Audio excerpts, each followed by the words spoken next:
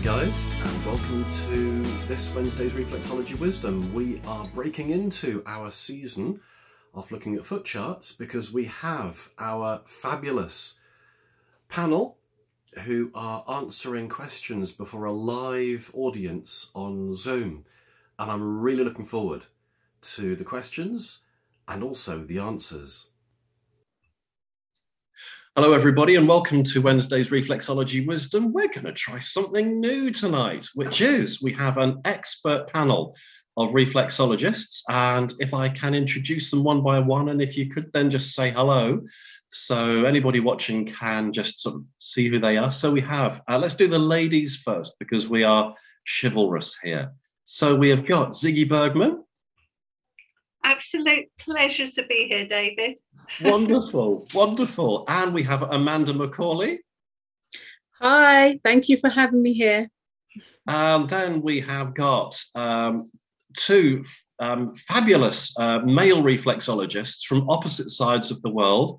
From Greece, we have got Spiros Dimitrakulos. Kalispera, everybody. Kalispera. I take it that means good evening. Dave, you're getting better by the minute. Fabulous. And then last but certainly not least, from the other side of the Atlantic, from Florida, United States of America, we have the amazing Sam Belyea.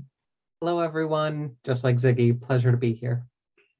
Okay, so without any messing around, we're going to kick off our first question. And Sam, being as you were the last one to be introduced, can I put this question to you for starters? Fiona Staunton, we have a question from you. Hi everybody, my name is Fiona. I live in Dublin in Ireland. And how do I respond to people who say, oh my God, you're a reflexologist? I don't know what that is, but for starters, I can't bear someone to look at my feet, never mind touch my feet. So that's, to me, is just, I go, wow, help somebody. How do you get through that obstacle? There's a lot of that when I say it, you know? This is such a great question, and I think this is the perfect panel to touch on this because we're so diverse as practitioners. And I think my gut reaction to that is, are you aware that reflexology is not just on the feet? I know in my work specifically, I do feet, hands, face, and ears. In my latest book, I talk about tongue, pulse, and eye assessment as well. The idea that reflexology extends far beyond the feet. The map is a universal hologram where we're looking at the larger picture through the smaller window, right? But if somebody, like as an example, I have a military base near where I am, and some clients do not have feet to work on. So what do you do in that situation? That's on you as the practitioner to widen your scope and educate your clients about the infinite possibilities this modality can allow people to enjoy. Thank you. Ziggie, I think you would also be a perfect person to bring in on this kind of question. Well, I mean, this is the perfect answer, which is, work somewhere else. Yeah. So, for me, that would be facial reflexology. And the zones go, as Sam was saying, go all the way up the body. They don't stop at the neck. Mm-hmm. And, it was really because of, Dr. Riley and Dr. Fitzgerald, lovely student Eunice Ingham, who created that original foot map. Mm-hmm. And because she was passionate about the feet. Mm-hmm. And that's why reflexology has been focused on the feet. Mm-hmm. But in the East, it's always been a whole body therapy. And so, that's, like Sam, I focus on the face, but I also work on the scalp. Mm-hmm. The hands and feet. Mm-hmm. And that makes it like a whole body treatment, mm-hmm. which is rather fabulous. Mm-hmm. So, that's what I would really say. Thank you, guys.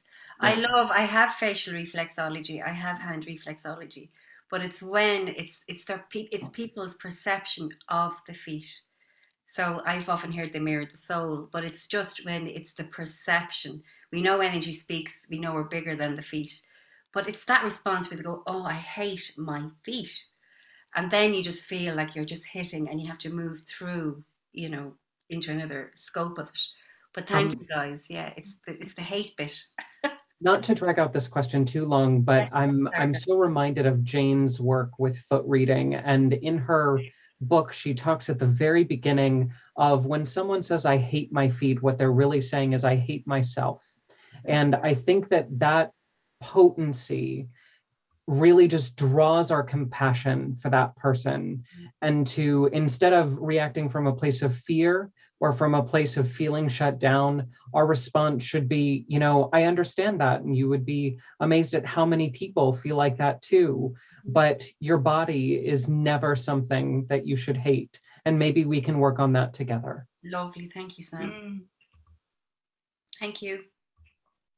That's absolutely an excellent way to kind of conclude that sort of question. The way that you sort of say about that, the way that somebody might feel about themselves, and then let's work on this together in a way that the client can. I think that's just smashing, absolutely smashing. Okay, next question then is Francesca. Sam, this is an obvious one for you, but if anybody else does want to dive in on this one as well, but Francesca, can we have your question, please? Yeah, sure. So hi, everybody. So I'm relatively new to reflexology. I only actually graduated last year. And I started training just soon after we went into the original lockdown. And so I've read absolutely loads and loads of books, including yours, Sam. Your first one anyway. I've got the second one, not started it yet. But there seems to be different opinions on how the feet correlate to the past and present. You know, with some people thinking that the left foot is the past and others thinking that it's the present. And this really kind of has really confused me because people seem to have really strong opinions about it. So I just wondered what the panel thought, you know. So yes, so start with you, Sam. I think your present is left, isn't it?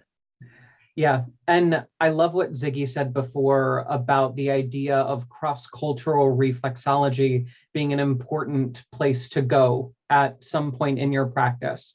At some point, you should immerse yourself in the ways that other people think differently than you, and let that be a test of your own abilities, and really kind of embrace that instead of saying one way is right and one way is wrong. I grew up in energy medicine saying that the right side of the body is the present. And so when I approached foot reading and found it to be the opposite, I was also extremely perplexed. However, I applied the scientific method to this process and started to validate through client experience what I found to be the truth, which was the right side in foot reading is where we hold the past and things that have already occurred that are being digested and broken down. If we wanted to take this to a TCM place, a traditional Chinese medicine place, the liver side of the body, right? Versus the left side where we both ingest into the stomach and expel through the colon is more left-hand side, that present moment. And that's how I've kind of come to understand it. But I always tell my students, like, go forth and conquer, like, do the work. If I'm wrong, let me be wrong. If the work is wrong, let it change. But I can tell you from years and years of practicing it, this is the way that I found to be most successful. And I encourage you to find out the same or different.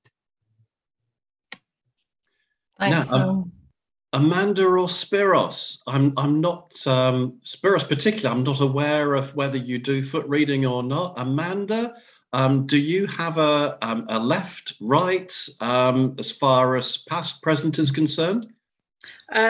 Well, I don't know how to answer that question as elaborated as Sam, but I'm with Sam on that. I've always been told that the left foot is the present and the future, and the right foot is the past. Yeah, for all the same reasons that Sam has said. And that's what I was taught at the college that I went to. So that's what I teach my students as well. Excellent. Spiros, have you heard of it the other way around at all?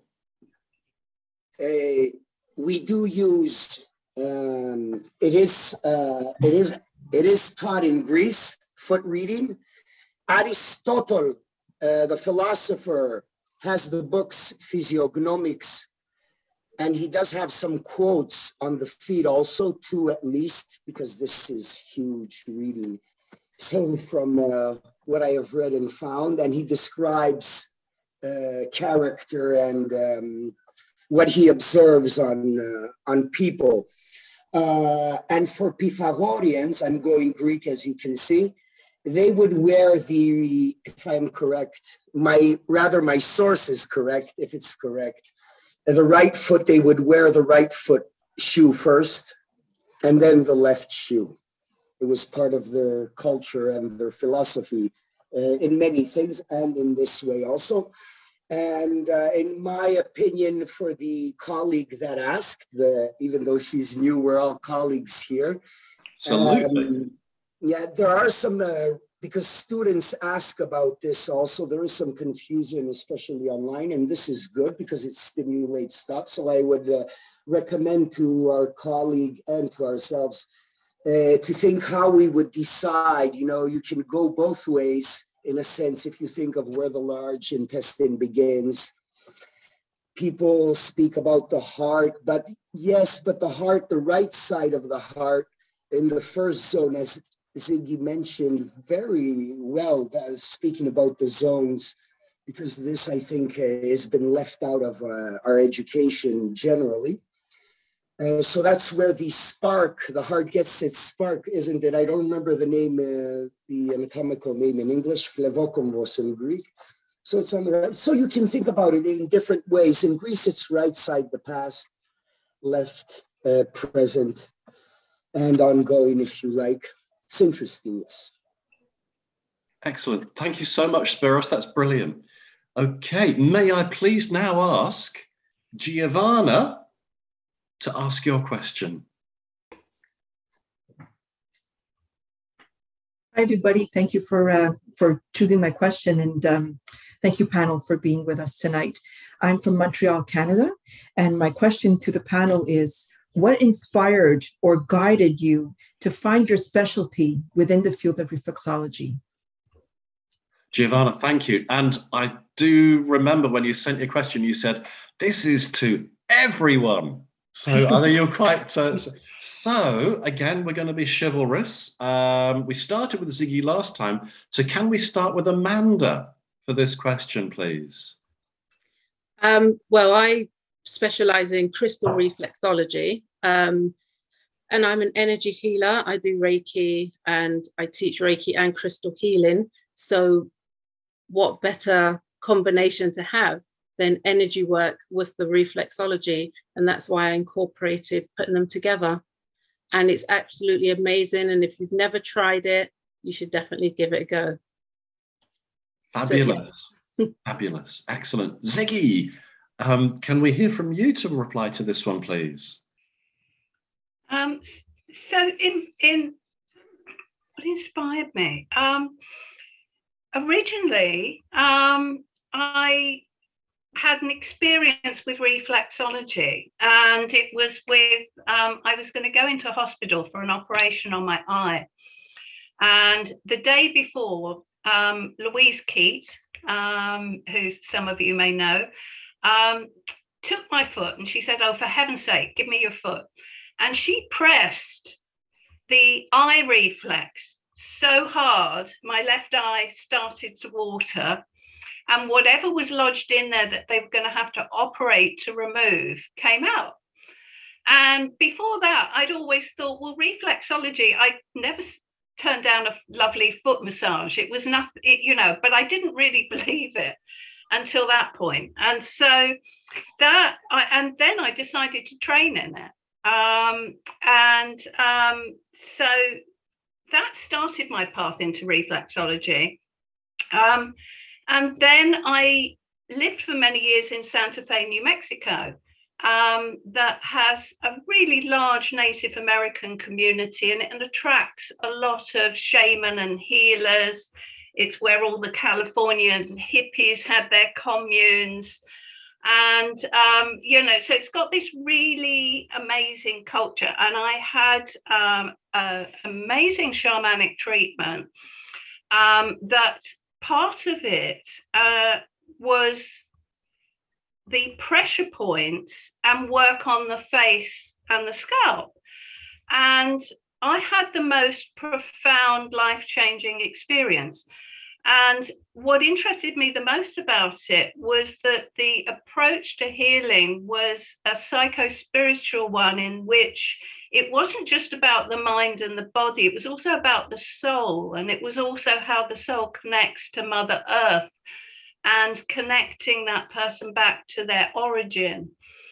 And so that experience, and I was still a TV director at the time, completely different profession, but it had such a profound effect on me. I started to learn it, never with any intent to practice it. And then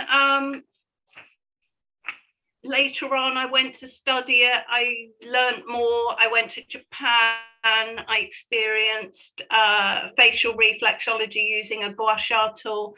And different places in the world. And then eventually I could see the map in my head. I could see what I wanted to do. And I started to create Bergman method facial reflexology. And so it really came out of a profound healing experience with reflexology that then triggered everything else. So. What a great way to discover. That's absolutely amazing. Who should we go for next? Spiros or Sam? Spiros or Sam? I think let's go with Spiros. Spiros. So what guided you to find your speciality within reflexology? Focusing on orthopedic reflexology. And what the word orthopedic written the way with an E means to stand on your feet.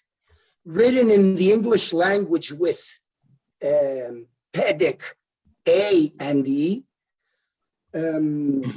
This means child. All right, just to, because people make the assumption I'm with the musculoskeletal specialty or only. Rather, it's the anatomy of the feet. One quick answer would be, I needed something Greek, because there was meridian therapy, I've studied it, Ayurveda, and nerve reflexology, my reflexology father, Nico Paoli, and Anthony, many styles. We all know this, right? So I was from Canada, Greek. I love reading the ancient Greeks. And Hippocrates, he was in scientific documentation, what we would say case studies. And not everything is by the gods as it was thought back then, but there must be reasoning, explanation, and through observation. So I got into the anatomy because this was a part in combination with Hippocratic teachings. Because I'm Greek, I can read the ancient text. My English is of elementary level because I was born in Canada. So I brought all this together. It was not in the reflexology world. What inspired me was an article from Touchpoint, DK, Peter Lund's article, a great article on different ways why reflexology works. And that's where he mentioned the fascia. And I believe I was one of the first, if not the first, but inspired from this article. So I look at the anatomy. It has to do with sports also. My specialty is this. I'm at a game. I was at an important game today, taking care of the national team. But behind it is love. So like what I tell my daughters is, or the athletes younger, the advice is find something you wake up and you want to Google about it. You want to learn what happened in the news about it. What it gives you enthusiasm when you start your day. What's your topic?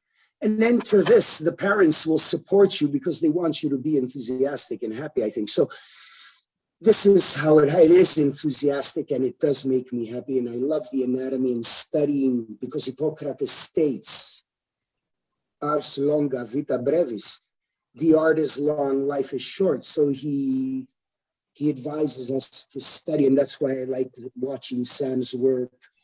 I remember the article with the pulse, his video. I wrote an article on this. Ziggie's work on the face, the zones. She's one of the international speakers on the face specialists, with others respected ones, and they're all introduced in Greece. I don't want my students, to go to a conference and say, "Wow, who is that?" I've heard of you. I want them to say at least that, and they can go on and study, of course. All right. That's brilliant, Spiros. Thank you. So, Sam, what inspired you to find your speciality? Sure. So, very much like Ziggie, actually, I never intended to be a reflexologist. It was never something that I sought out or wanted to do, but I tell all of my students that reflexology as a modality is alive. There is a spirit to it, an intelligence to this work, and it calls to you, and it keeps coming back and it keeps showing up. And so I just followed the breadcrumbs, and I said yes enough times to fall down that rabbit hole to discover how potent this work was, despite having a background in physical therapy and massage therapy. Reflexology was the thing that was taking away my clients' pain, but not just physical pain, also mental, emotional distress and digestive issues and balancing hormones. And it was very much like Spiro said, it got me intrigued, it got me interested, and the rest, as they say, is history. Thank you, Sam. That's brilliant. Do you know what? It's so interesting. The amount of people that I have heard that say that they didn't go looking for reflexology. Somehow it was reflexology that found them and then just would not let them alone. It's quite amazing on that kind of journey. I'll just quickly answer, because I don't know whether Giovanna wanted me to answer this one or not. So, Giovanni, oh, you did? Yes, absolutely, David. Yes. Oh, okay, fine. Thank you very much, everybody. I'm very much just thinking, I'm just the host for tonight. That was so. I'll just answer this one, and then that'll probably be about it, I think, from me, because I don't want to get in everybody else's way. But for me, people know that I specialize in what's called finger-free reflexology. And what it was is simply the amount of people that used to come on my postgraduate courses. This is before I actually had my own school. And they would come to me and say, "Oh, my fingers are aching, my thumbs are aching after I've done a few treatments. Am I doing things right?" And I would check their technique.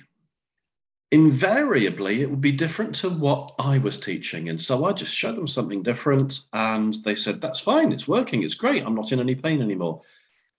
Then the end of the world happened to me when I was actually teaching my own students, and they then started coming back to me and saying, "David, my fingers are hurting." I'm thinking, oh shit, I'm teaching them wrong. So I then started to research repetitive strain injury, and actually, to my relief, I found out that actually, if you just keep on doing the same thing again and again and again, you are going to get a strain, which then led me to investigate a way that we could deliver reflexology without using articulating joints. In other words, having to bend the thumb, having to bend the fingers. So with finger free, it was a case of using the non-articulating joints, still being able to deliver a fantastic treatment, but not at risk to the therapist anymore. So that's what gave me my inspiration to come up with something the way that I teach. Okay, so moving on, because I don't want to be in the spotlight. That's not the point of tonight at all. The point is for Ziggie, Amanda, Sam, and Spiros to be our stars tonight, and of course all the people who are asking questions. And we have a specialist question now. This is for Amanda. It's from Julie Grant Hepeshi. So Julie, could you ask Amanda your question, please? Yes, yeah, thank you for being here. It's been, well, for inviting me. It's lovely and wonderful to hear the inspiration and joy coming from it. Yeah, a question for Amanda. about introducing crystals into a treatment. If you're seeing somebody for the first time, would you incorporate crystals, or would you want to treat them first without, so that you can see a difference? Well, hi, Julie.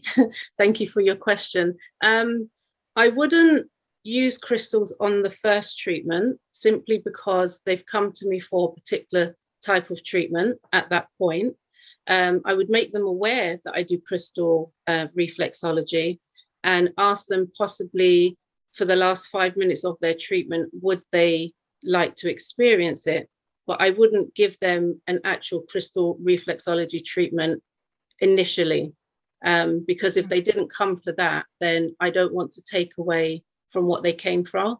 But I would definitely make them aware that I do that. And I have crystals under my chair, with crystals around the chair anyway. I'm the crystal lady. So yeah, they will definitely know that I'm into crystals. But yeah, no, I wouldn't change their treatment. I would just ask, maybe at the end, would you like 5 minutes as a taster, and take it from there. Have you tried it? Yes, yeah. I've always had crystals around my room, but I'm recently incorporating them, and it feels so joyful for me to use crystals. But I'm aware that my enthusiasm, I should let the client make the choice. But I like the way what you said about an introduction at the end. Yeah, definitely, because not everyone believes in crystals and how great and powerful they are. But yeah, we can, ease it in there slowly for them, and not overwhelm them unless they want to be completely covered in crystals. That sounds great. Yeah. Thank you. Thank you for your question. Thanks, Amanda. And of course, I would imagine there are some people, Amanda, that you get and they go, oh, yes, please. And because you can never tell until you ask the question. Exactly. But they'll definitely get some crystal energy anyway, because like I said, I have them under the chair, I have them around the chair, I wear crystals. So it's all around me. Fabulous. Okay, now then, moving on, because I'm very aware of the time. We're having a fantastic conversation. This is going on. I'm really worried this is going to go on for far longer than I thought it was going to, but I am not complaining. Okay, so we have a question from Leslie Callahan, please. Hello, everybody. My question is to everybody on the panel. Who is your go-to reflexology hero, idol, that's present, not that's past, and why? That's a great question. Okay, now then, I'll see if we can get everybody. I'm not quite sure, just purely because of the time. Let's just quickly go with Spiros then, because we haven't heard from him for quite a while. Would this be to receive therapy or as an inspiration, a tutor? Inspiration, a tutor, a present tutor. I must respect and mention Nico Paoli, but it's so unfair, like Anthony Porter, Hagar Basis, like Inga Dugan's world. I did whatever I could to learn from as many people as I could. Hannah Marquardt, maybe I'm rough on her sometimes, but she has offered, so many people. But Nico Paoli, because he changed me as a person, reflexologist. Okay. So I'm grateful. Amanda, who would you say would be your reflexology hero? You, of course, David. What? Yes, you've always been my inspiration. You have a wealth of knowledge. You're a fantastic teacher. And you're a bit like me, being like, if you're passionate about something, you just go forward and make everyone know about it. You were on the board of the Royal Society of Medicine. Hello. So yeah, I've got that sort of go for it, look at me attitude when I'm passionate about something. So you are my inspiration, and that's why I chose to work at your college. Oh, good grief. I seriously was not expecting that answer. Oh. We can see Okay. you've gone a bit red. I feel very embarrassed. Feel proud. Oh, gosh. Feel proud. Sam, get me out of here quick. Help. Who is your reflexology hero? No, David, sit in it. Enjoy it. Allow it. You've worked hard. As a reflexologist who got to train in a particular school with Ingham Method, but outside of that had no idea that reflexology in the UK was so large. And I had to seek out my own research internationally because the US doesn't have a lot of other strong teachers. I'd say like the whole of the UK is my inspiration. You have so many amazing, wonderful specialists and trailblazers like Ziggie Bergman, like Sally Kay, like Barbara Scott, like Carol Samuels, everybody who specializes in a unique form of reflexology that they're bringing to the table. Susan Quayle with children's reflexology. So many amazing ways to do the same work for different populations. And I'd say that's collectively the culture of reflexology that I watch the closest. I'm just going to quickly try to divert attention as well by saying that my hero is Tony Porter, for the reason that he absolutely found an original way of delivering reflexology. He says what he believes, totally stands by it as well. There are some people in life that I will call weather vanes. You sort of see sometimes on the top of an old English church, probably in other places as well, like something that points the way that the wind blows. And you've got some people in life who are like weather vanes. You've got other people in life who are like signposts, who don't change when the wind blows a different direction. And for that reason, I absolutely love Tony Porter because he stands by what he says. He doesn't, I've got a dog jumping up at me here, so I do apologize if I've been a bit distracted just now as well. So yeah, because he stands by what he says and he totally believes in it, and that is it as far as he's concerned. And that for me is absolutely fabulous, a real trailblazer. Right, I'm going to quickly move on from this question because I'm totally embarrassed by it. David, you forgot about Ziggie. Oh, Ziggie, are you there? Yes, no, I'm here.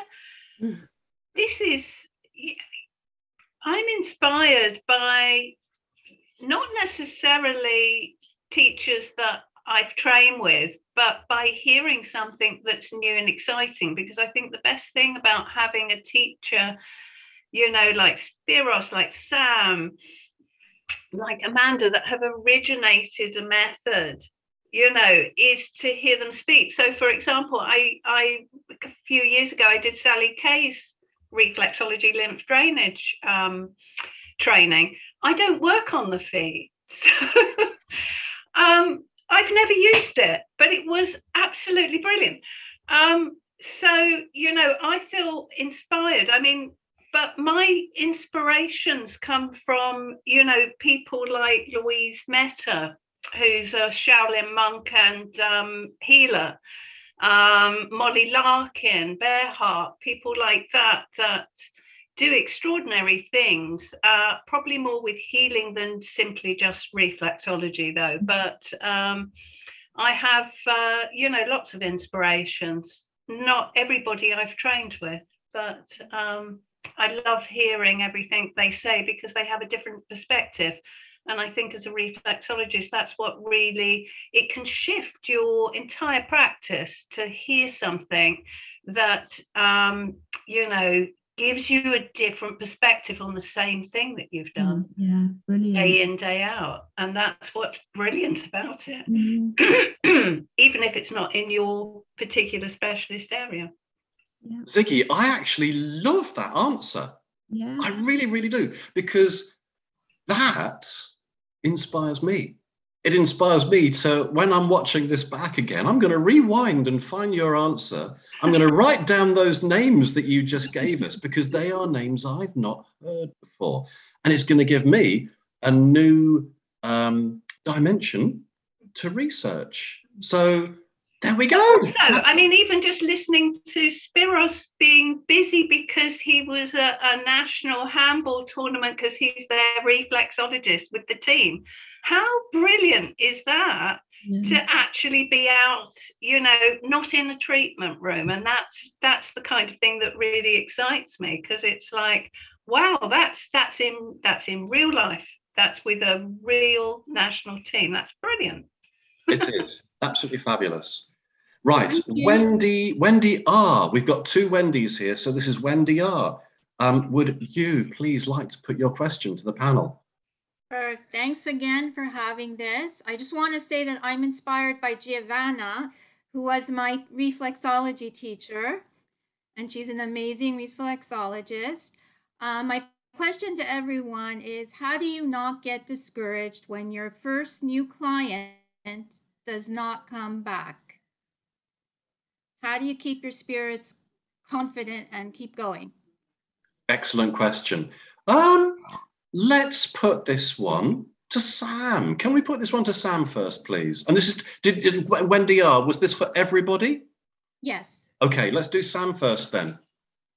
My gut response is you don't. There will always be a part of you that thinks you're inadequate.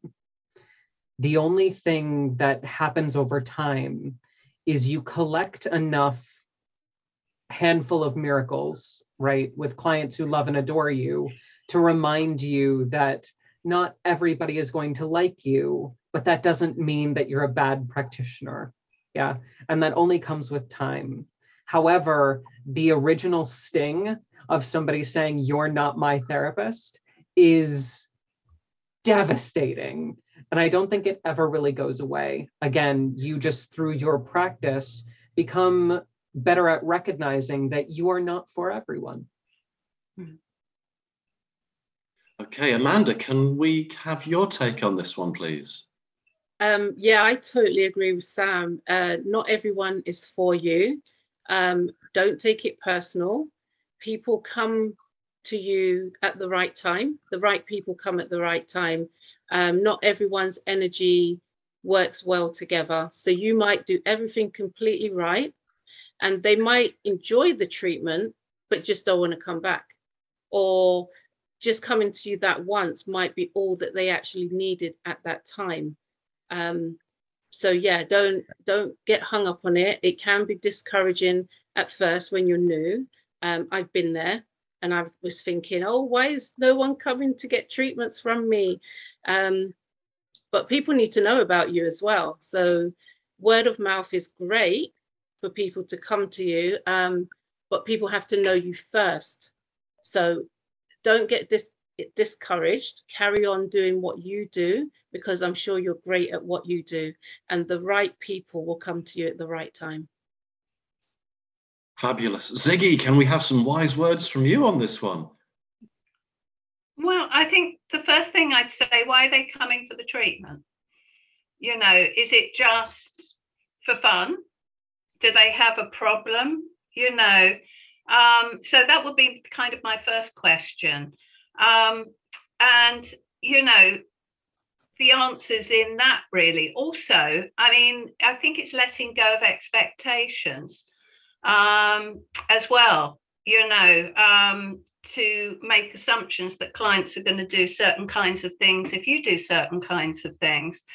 But also on a practical level, are you too cheap?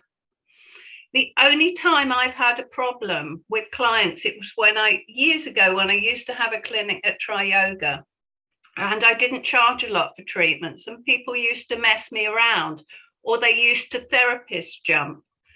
And then I actually tripled my prices, and oh my God, it shifted things, and people suddenly respected me. And that makes a difference, because often when you get a hit, you lower your prices. And it's not about the money at all for me. It's about the respect. So that would be another thing. But also, are you making it clear that you've got a solution? So that's why I asked why they're coming, because you have to appear vital to a client. Otherwise, people are really short of money right now. So if you're seen as a luxury, they're not going to be coming on a regular basis. They're going to come when they feel desperate, and they might hope it sorts itself out in one treatment. If you can make it really clear the solution you have, and to be a vital part of their well-being, there are people that will prioritize their well-being. And those are the clients you want. So it's really about how you present yourself with your website, with your online social media. And in particular, I'm really new to social media. I only just started my Instagram account like a few months ago, but I've done a couple of reels recently, and it's been phenomenal, the number of people that aren't following me, but suddenly, thousands, that suddenly are watching or inquiring about things and training and things like that. So that would be my other advice. So when something bad happens like that, get it to motivate you into action rather than to feel a hit to your self-esteem. Ziggie, that's absolutely wonderful. Wonderful. Spiros, this was asked for all of us, so I'm going to include you as well. Do you have anything extra that you can add? The name of the woman, the colleague asking, please, again? Wendy. Wendy. Hi, Wendy. Great question. Been there? Trust me, everybody has been there. Sam spoke, I agree, I think wisely. Ziggie, from experience, she gave us some good advice. Now she reminded of us some good advice. I enjoy Jane Sheenan, by the way, when I hear her speak on this, and Sam a lot. And they're very good. They give confidence, which is much needed in our field. I think your issue isn't the first client. You have to have many kinds of this situation. Just stand it, go through it, all right? Many people will try. One day you won't want someone maybe after the first appointment. This happens because nobody asks the therapist, how do I feel because I'm touching you? All the clients ask, oh, how is Spiros, or this, blah, blah, blah, blah, blah. Do they ever ask us how we feel with the energy of the other person or touching their body, their feet? So what I went through is I did the 500 first times in order maybe to find 50 clients that go through the year. There are these numbers, So this is what you have to go through. All right. And maybe it's something good for you. You just have to stand there, right? Don't stop giving, offering. This is what we do. We're reflexologists. Don't stop offering. The ones you want will come. Well said by the others. Excellent. Spiros, I love the way that you actually turned it around completely the other way as well, as to sort of it's just brilliant. Brilliant. Very, very wise words from all of you. Now, we've got a question specifically from Ziggie from Wendy Perry. Wendy, can we have your question, please? Hi, everybody. Thanks for inviting me, David. Ziggie, I followed you now for a long time. And I know I've messaged you a couple of times asking about going on the course because I'm doing my level 5 with Jubilee College. And facial reflexology really, it blows my mind. But I wanted to know if it has the same effect on your body as foot reflexology and hand reflexology.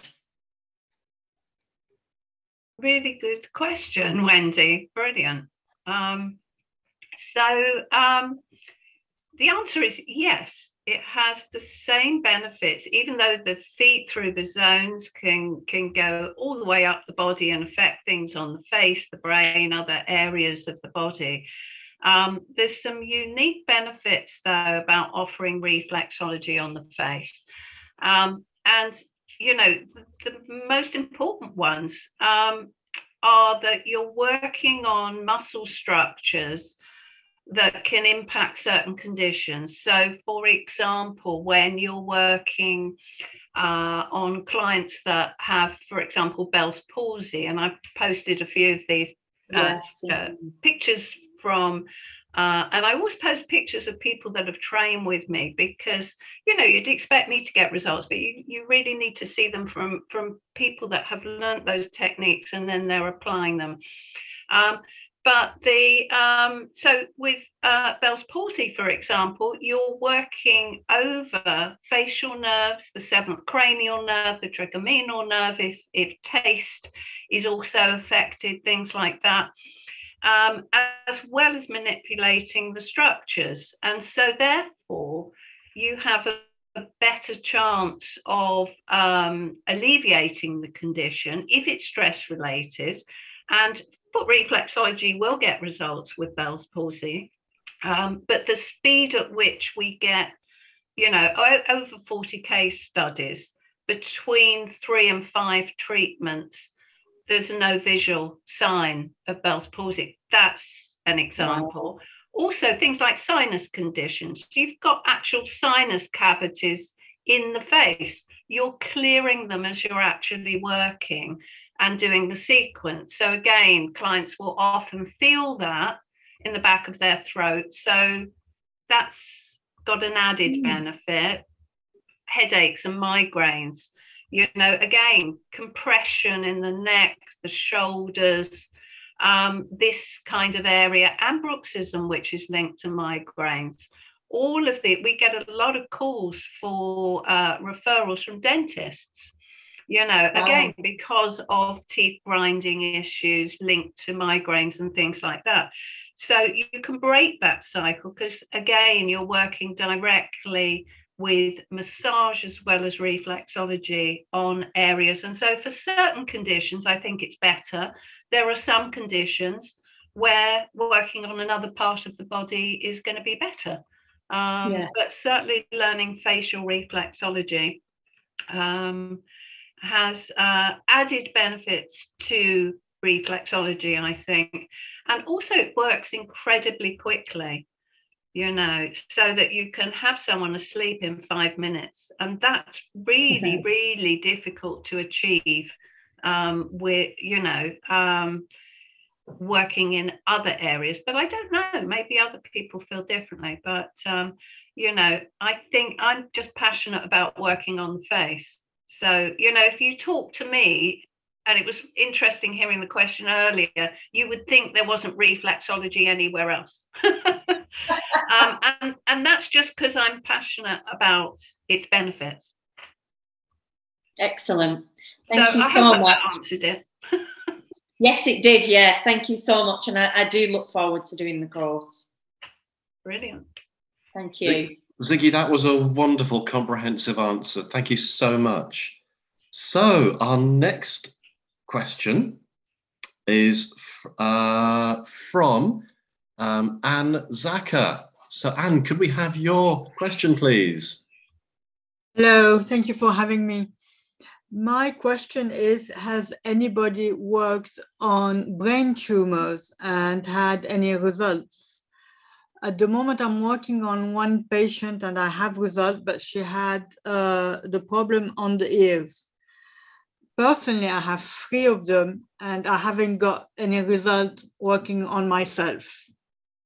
Okay. Can I just ask, Anne, are these malignant tumors or are Yes. they benign? They are malignant. They are malignant. I have one in the sinus, so I don't see properly. My sight changes all the time. And I have 2 frontal ones. So plus I have lots of headaches. I don't sleep anymore. and all what tumors causes. And there are no medication or anything to help me. And that's why I've become reflexologist. That totally makes sense. There's an expression that I hear again and again and again with my clients. I've tried everything else. You are my last resort. And I would imagine that all the reflexologists that are watching this, those who are attending this here, and those who are going to be watching this on YouTube later are probably nodding their heads at the moment thinking, yep, been there, heard that expression before. Yeah. So I'm just going to throw this one out. Does anybody on the panel have any advice for Anne as far as this is concerned? I think Ziggie's probably the best person for this one. I was just thinking about time, because Ziggie very interestingly did ask the answer, sort of the thing about sinuses, which I thought was really, really interesting. I was actually going to. My instant, just very quickly, and it's not a condition that I have worked with, but while you were talking, I was visualizing if you were my client, I would be working reflexes and sinuses using small facial cups. So sometimes there are other techniques that can, the suction, feels like it would shift things really well. But again, with the doctor's approval that is safe with taking into account your entire medical history and everything else that's going on. But that was, sometimes using other techniques like the suction of gentle cupping. This isn't the kind of cupping that's going to bruise your face if it's done properly. That was just what came out of listening to you. That's great. No, lovely. So I'm sorry, I can't go into more detail because that's not. No, absolutely. Sam or Spiros, have you had experience of this at all? It doesn't matter if you haven't. No. No, I'm not hearing anything. The one thing that I would say, and I would like to say something after. No, go for it now while you're on, Spiros. Go on. The name of the colleague, please. Okay, so this is Anne. Anne. So Anne, first of all, I would like to wish you much strength and all the best from Chalkida, where I am. Thank you. I always trust reflexology, the Ingham style, which is pretty basic. In difficult situations, I always follow on Eunice Ingham. So the zones and the charting would be the toes. And because you started reflexology in China, when I trained regarding Tuina massage, the instructors would say, if the techniques are done properly, the therapist never has disease. So I was thinking, I just want to say this, that because you're practicing the thumb walking and we have our techniques on top, they are the brain zones. And in a way, you found an occupation that will offer you therapy. I wish you all the best. Thank you. Okay, so the one thing that I would just sort of dive in on this one with personally, if I may, one thing that it may not be the same all over the world. In the UK, of course, we're not allowed to claim to be able to even treat somebody with cancer. So just putting that one out there so that we're sort of clear of the and fast too. First. The one thing, again, I would echo exactly what Spiros said is I do wish you strength. I wish healing for you as well. I wasn't aware that this question was a personal one as well. I had assumed that this was that you got clients or client with this. I do as well. Because obviously, as I have it, people come to me so I can treat them. Indeed. So it's great because it gives me so much strength and it helps me a lot. And that is so good to hear. So good to hear. The one thing that if there was any reflex to work above all other reflexes would be the pituitary. This, I have worked on benign tumors personally. Not, though, for anything for the brain, in my personal experience. But the pituitary does seem to have the effect of being able to kind of kickstart the body's natural healing mechanisms where something needs to be reabsorbed. And the body is able to reabsorb tissue and tumors naturally. The thing is, though, that because this is a cancerous one, that's slightly a different realm, because cancer is so good at camouflaging itself. So it's not a cancerous one, it's a benign one. Oh, sorry, I thought you said it was malignant. No. Oh, I do apologize. They're not cancerous. No. Right. Sorry, I thought you'd said that they were malignant. I do apologize. So, okay. Yes, absolutely. Go for the pituitary, repeat it 3-4 times within a treatment.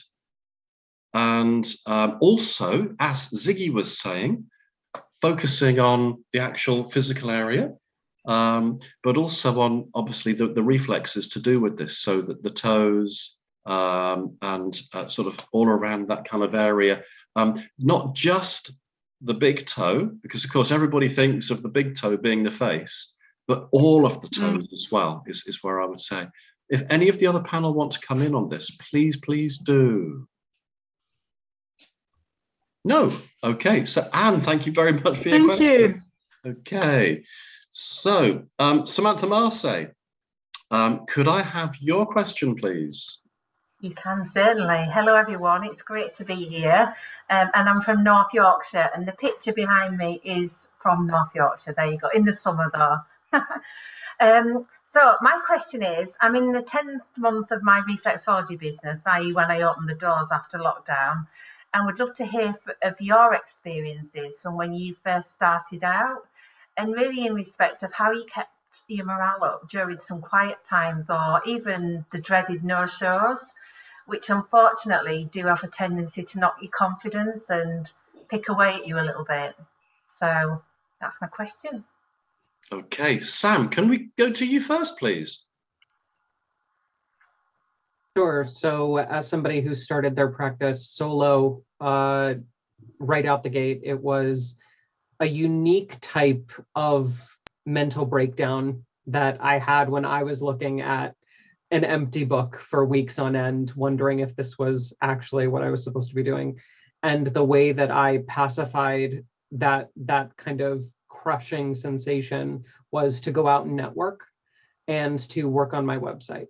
So I threw myself into learning how to kind of optimize and work with technology because nobody else in my area did reflexology. And so I was #1 on Google in my area within a couple weeks of putting it on my website. And I leveraged that really, really hard. But then I got out in the community and I started talking to anybody who would listen. I would do in-person events for free. I was in the trenches. I was in the weeds, just doing the work. And eventually the client showed up. And as the client showed up, I didn't have to go out as much and word of mouth took over, but keeping busy is essential. Thank you.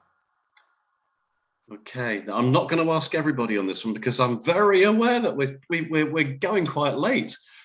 Amanda, can we have you in on this one, please? How would you advise Samantha for just starting out in business? Well, yeah, hang on in there. I used to have my own shop and treatment rooms in Sheffield, and things were quite slow at first. Then I contacted all the GPs in Sheffield, made them aware that I do Reiki and I do reflexology at that time. And I used to have a Reiki clinic that I used to do treatments for free. So I would get GP referrals for the Reiki I would do for free. And then I would introduce them to reflexology. So some of them would then come to me for reflexology. But yeah, it's marketing, Google ads, Facebook ads, social media is the way forward these days. You have networking events as well. find out where your local networking events are, go there, introduce yourself, let people know what you do. But yeah, also, why not contact the GPs in your area and surrounding areas, let them know what you do and that you're available, and you'll be surprised. Reflexology is starting to really blow up now, which is great for us. More people are becoming aware of it, so you definitely will get the clients. Yeah, contact your GPs. Thank you. Excellent. Thank you so much for both of you. That's wonderful. Septa, could we have your question, please? So I'm Septa from the west of Ireland, Galway, and my question is in relation to a 78-year-old client who, when she had a cyst removed on the side of her face here, just above the eye, just there on the temple area, and about 3 weeks later, she developed a chronic itch. This is 3 years ago, and desperate chronic itch that goes all over her head. And also she got one on her shoulder at the back. She's had this for 3 years. She's had loads and loads of, tests done and so on. So anyway, how should I treat basically her is my question, this chronic itch. Fabulous. Right, I am going to go to Mr. Anatomy and Physiology. I'm going to go to Spiros for this one. What would you suggest for Septa, please, Spiros? Hello, Septa. Quick question. Don't the easy ones come to reflexology? Somebody said before that, David said, oh, you're my last hope or one of my last hopes, blah, blah, blah, whatever. Okay, the way you described it, I would look into the meridian, all right, and maybe Ziggie could help us out, give you a zone, because this began from what I heard a while back. So I would definitely look into the associated meridian organ, try to make a correlation, check the reflexes in the hands and the feet and other charts. You described in the back, there are 3 cranial nerves and they resemble the gallbladder meridian. The major occipital, minor, and auricularis, if I remember correctly. And then from the description is the trapezius area. There is the long thoracic nerve, which is rather rare finding anatomy pictures of this nerve, but you need this nerve in order to to have coordination, myoskeletal, your hands with your rib cage. So it's interesting if that area also is, but we are reflexologists. So what we describe in anatomy, we try to apply on our maps, even the hands or feet. So try to visualize. I would suggest Googling these pictures, visualizing them healthy, and start working on these zones. I would recommend the hands, and I just want to say to everyone, I think like the face has been in vogue the recent years before COVID, and especially during COVID because of this communication as we are having. I think the next thing that's coming is the hands, because the way we're working on computers and so on. But because the dermatomes, the myofascial meridians of the hands are connected with the upper part of the body, brachial plexus and so on. You described the back, so if you would extend your hand, the dorsal aspect here, the yang part, check those zones up to the elbow and dorsally the hand, all right? Spiros, I knew I could count on you. Thank you, that's amazing. Septa, was that okay?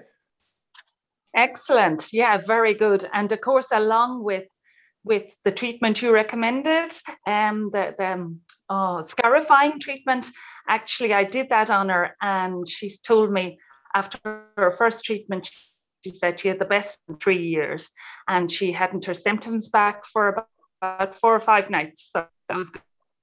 But it's still ongoing. Now she's going to her neurologist on Friday. I have a feeling it could be trigeminal nerve or something as well. Yes. She has. Are you asking me something? Is there the trigeminal nerve involved? Yes, yeah, she's going to a neurologist, and I'm wondering, would it be linked to that? Anything can happen. We're not here to associate. This is somebody, I like to tell people, I don't diagnose, I don't give names. I try through reflexology to assist fixing them. And the suddenly brain stem is of interest in your description. So to go even further, because you're describing cranial nerves, the accessory nerve in the back is brain stem, the trigeminal nerve is brain stem. The three occipital and auricularis nerves are at the same levels as brain stem. But brain stem has to do with all autonomous functions. So this is organs, and reflexology is exceptionally good in organs. And I would just like to say something very important. In your description answer to me, you said you thanked me for the treatment. This is a big mistake, a misunderstanding in teaching on social media. And so on. These are suggestions on points to examine to see if there exist positive reflexes. They are not fixed treatments because this is a theoretical approach. We don't have the person at hand, do we? So these are suggestions, but it's wonderful through quantum physics that if I persuaded you with my description and this empowers you, then this will come out in your therapy. And this happens in reflexology. We are stimulated by speakers, by tutors, by books, by examples, and it empowers us. And maybe this is why it works. Wow. Wow. Thank you so much, Spiros. That was amazing. Okay, so let's go to our penultimate question. Christopher, please, could we have your question? I think it's something to do with chemotherapy. Yeah, okay, I'm Christopher and I'm from Manchester. My question is, are there any treating clients who are currently receiving chemotherapy, are weekly treatments too frequent or should they be done done after the last session of chemotherapy? Okay, so treating clients who are currently receiving chemotherapy, are weekly treatments too frequent, or should these be done after the last session of chemotherapy? I fancy taking an answer from one side of the Atlantic and an answer from the other side of the Atlantic. So you know who I'm going to go to now. Sam, what would we be talking about in the USA? What would you be saying to this question? First and foremost, if somebody's coming in actively being treated for cancer, that is just a huge red flag client. So always make sure in holistic therapies that clients aren't sneaking around behind their attending physician's back trying to see you, that they're aware of the body work taking place. One of the things that I find a lot is that clients do not inform their physicians of the body work, and therefore physicians are confused. Why are these treatments being disrupted? So what Sally says in her work, and she might have learned from someone else as well, I believe, that we should time our treatments to within a few days of the following chemotherapy treatment to allow the chemotherapy to do its work throughout the body so that we are not flushing out the chemical medicine. And that is the approach that I agree with the most, because if somebody's taking that aggressive stance of care, then we should let that medicine do what it's supposed to do within the body as long as it can do it, and then prepare the body to receive the next round of that experience. Okay, that's a very interesting answer. Can I go to Amanda? Let's just see if we've got anything different on this side of the Atlantic. Okay, hi Christopher. So sorry to throw a spanner in the works here, but I don't agree with Sam's philosophy. Maybe it's just because we're taught differently because we're in different parts of the world. I teach fertility. I teach palliative and cancer care, and we say definitely give them reflexology. Once a week is totally fine. You can even sit with them in the hospital while they're receiving chemotherapy and give them reflexology. I believe there's a hospital in Manchester. Is it called Christie's? Yeah, that's where my client had to go. She goes about. Right. So they actually have reflexologists sitting there while you're receiving chemotherapy and giving you reflexology. Because reflexology helps to increase the blood flow through the body, my belief is that it will get the chemotherapy to those areas where it needs to go quicker. It won't flush it out because it has a task and it knows where it's going. Basically, that's the medicine, but we're helping it to be received by the body to give it the best chance of succeeding that we can. That's my belief. That's what I teach. I'm not saying your theory's wrong, Sam, but we're from different sides of the world, so we're obviously taught differently. But in this country, it is perfectly fine as long as someone's qualified in palliative care. So whether they do a CPD course, if they're level 3, or if they do the level 5, it's included in the course anyway. So yeah, 100% give them reflexology all day, every day. That's fabulous. You know what? I'm really quite pleased in a way that we've actually had a different answer at last, because so far all the way through, it's been a case, oh, yes, I agree with Sam. Oh, yes, I agree with Amanda. Yes, I agree. A lot of agreeing with Ziggie. Everybody's been agreeing with Ziggie. But it's really, really great to get 2 different answers. I think that's absolutely fabulous. Now, there is somebody that wasn't able to make this evening who did ask a question. It was Susan Lawrenson. And I've got a feeling that all our panel is probably going to agree with this last one, because if I may be so bold, I'm actually going to sort of answer her question. She says, have you ever thought of collaborating to open a school bringing the ultimate advanced reflexology qualification? For example, an advanced beginners course, advanced intermediate course, and an ultra advanced course. And I kind of get the impression that she's asking if all of our panel has thought of actually collaborating to be able to do this. And my kind of answer, Susan, I'm so sorry you weren't able to be with us tonight, but actually, haven't we kind of done that tonight? So Ziggie, would you think that we've actually accomplished this, haven't we? I think yes. The other thing, of course, say, Sam, you're right the other side of the world. It would be a little bit difficult to try to actually do that ultra school, wouldn't it, really, I suppose, just geographically? Not just geographically, but also we've talked about this at length. Training requirements and legislation, very different all throughout the world. So I think that what we're doing right now as a community via Zoom is the answer. The more we can come together on a platform, and not necessarily for the purposes of certifications or pieces of paper, but to just share and to allow, I think that's the best way forward. I think that's so right. I mean, to be able to share, to be able to impart our passion, because that seems to be a real overriding thing out of this evening, is we are all passionate, not just the guys on the panel that we've got here, because we do have the most wonderful panel, we really, really do. But all of us, we are absolutely passionate about what we do, aren't we?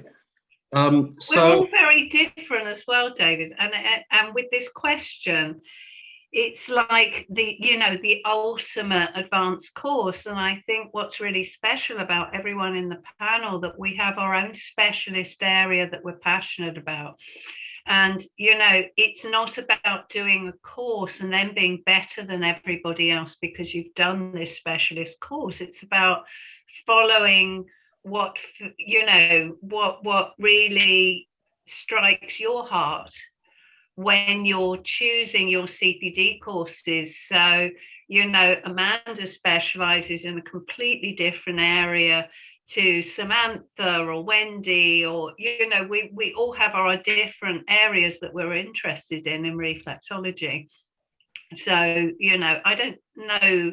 I think the panel is a great way of doing it, but you know, yeah. And just as Sam says, and Sam's absolutely right. He was over here in the UK a month ago, and we were talking about the different requirements, the different legislation. It would be a nightmare to try to actually do a physical school where we got the ultimate teachers. And then I've just seen on the chat, Sam has written something on there as well. He says, ultimate means something different to everybody as well. I mean, it's a case of, you know, to me, Tony Porter would be the ultimate teacher. For other people, Ziggie Bergman herself would be the ultimate teacher. Sam would be the ultimate teacher for somebody else. Amanda would be. So it is such a difficult one. And on that note, I would like to thank everybody that has been with us tonight. Ziggie, you've been amazing. Sam, you've been so insightful. Amanda, absolutely amazing. And Spiros, you have been fabulous for literally diving across from where you've been with your handball team and then getting to us. I want to share something with you guys. Can I? May I? Of course you can, Spiros. Of course you can. Come on. I want you to see this. This is Adonis. He is a student, and he is also a handball player. This is where it gets interesting. So he plays in the Premier League of Greek handball, but today he was the reflexologist, massage therapist of the national team. So he came along, you know, to help. But what is interesting is Adonis is going to an island. Which island? Mykonos. You want to say hello to everyone? All right. He's going to work at a spa in Mykonos, so he had to come and give his exam, which he has neglected. And we were at the game tonight. He helped out. Great result for our team. And now he was, you know, filling in his exam. Get back to it. Congratulations, Adonis. Thank you.